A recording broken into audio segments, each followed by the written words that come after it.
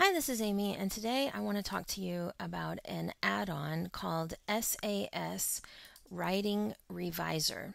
So my friend JR, and here he is on Twitter, if you want to follow him or thank him, showed me this add-on and it kind of blew my mind.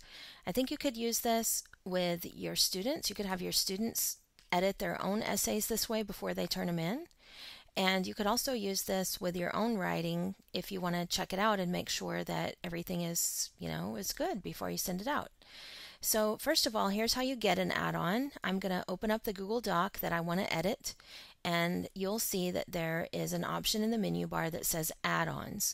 From there, you want to go down to Get Add-ons, and then in the store, you want to look for SAS. So I'll show you what that looks like so you'll recognize it when you see it. And here it is, SAS Writing Reviser. Now, I can't imagine why the ratings are only 3 stars, but I'm guessing that a lot of teachers out there are using it, and their students maybe don't like all the errors that it finds in their papers. But better for the Writing Reviser to find it than your teacher, so seems like a great deal to me. You'll have to click Allow on the SAS Writing Reviser before you see these options, but then you'll be able to go to Add-ons and you'll be able to see it in the list like you do on my screen right here. So here's the tool, and we're just going to click Open Writing Reviser, and it's going to appear on the right-hand side of my screen in a new panel. Alright, so you can see in Writing Reviser we've got some different sections. Let's take a look at this first one, which is Sentence Economy. I want to take a look at repeated words because I think that that's going to pop something up that's interesting for us to look at in this sample essay I've got over on the left-hand side. So you can see that in this essay the word I is used 26 times, and we can also click on that number and we can get all of those I's highlighted. And let's look and see all of our my's. So I just clicked on the number that's to the right of my, and now I see every time the student has used my highlighted.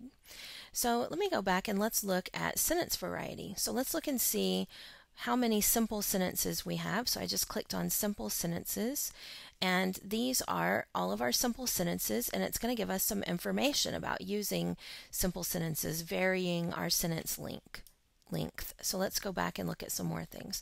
Let's take a look at our transitions.